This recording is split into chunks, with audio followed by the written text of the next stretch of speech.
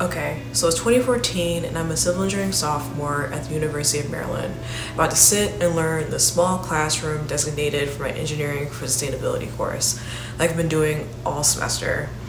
As usual, I'm expecting to dread what I'm about to learn because it's so technical that it goes over my head.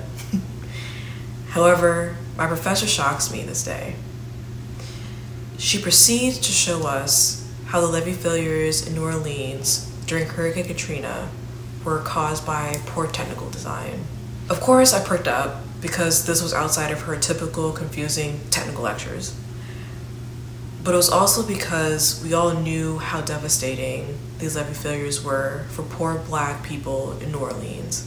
We all saw the pictures of the numerous houses submerged in water, only their roofs exposed, people on top of them, begging in the sweltering heat to be rescued. This was the first time that someone connected dots for me, that civil engineers, people in the profession I was studying to be in, have the power to cause such devastation for those most marginalized in our society.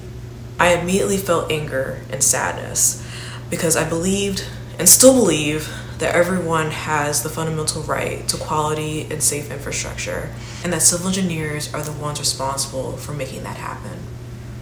Fast forward to graduate school. I'm at the University of Virginia, where I'm continuing to keep this belief in mind and apply it to my dissertation research on infrastructure inequality. I've been told by a few professors that highlighting infrastructure inequality isn't engineering, and that infrastructure inequality isn't an environmental justice issue.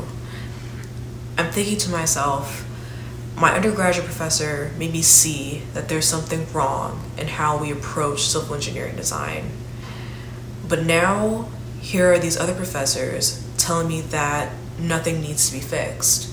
Do they not recall the devastation caused by the levee failures in New Orleans? Do they not understand that large water infrastructure systems like those levees continue to cause disasters in the wake of climate change? Do they not know that during this time in climate change exacerbation, we need to be really concerned about our dams? Within the last 3 years, there have been back-to-back dam failures that have caused tragedies for communities downstream of them. For example, the Spencer Dam in Nebraska failed in 2019 because of intense rainfall and snowmelt, which led to the presumed death of one man, as he was never found after floodwaters receded. His property was also swept away, like it never existed.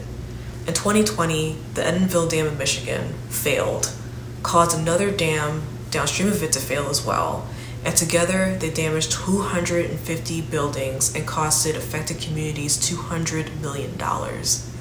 Finally, there was a Lake Bella Vista Dam in Arkansas that failed just last year, which damaged bridges, led people to be water rescued from their vehicles and homes. These dam failure events do not have near the toll the levee breaches had on New Orleans, but why does it seem like we have to wait until one does to take preventative action? Communities are still financially burdened, broken up, erased, and traumatized because of the inaction to appropriately maintain these water infrastructure systems.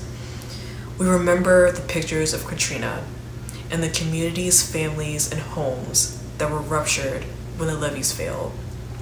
Imagine your community, your family, and your home. Do you know if you live near one of America's thousands of dams? What will be lost if it failed?